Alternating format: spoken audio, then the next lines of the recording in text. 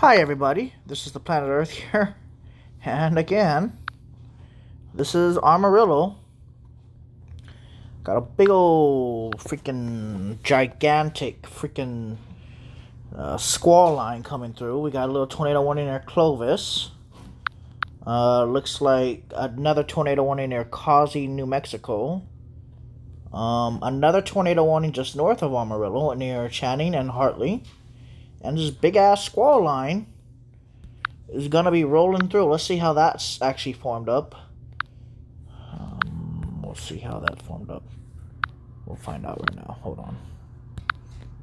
Let's just see what happened. I'm back on Verizon.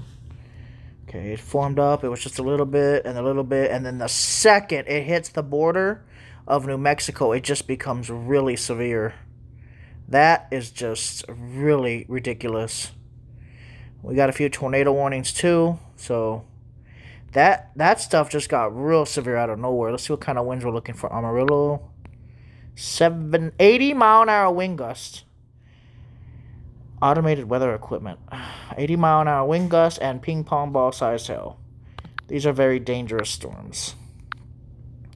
Oh my goodness, look at all that wind. If you ain't getting a tornado, you're gonna get some damaging winds in these areas. Let's see what with this one. 60 mile per hour wind. So this storm here has a lot more wind. The one with the tornado warning is the one I'd be concerned about because that's where they got the highest wind's going to be. That is just ridiculous, though. Can never get a break. They can never get a break. I don't think I've ever seen anything like this. Amarillo's always getting... And then this stuff's going to move east and go right into Oklahoma. So we'll see what happens. Thank you guys for watching.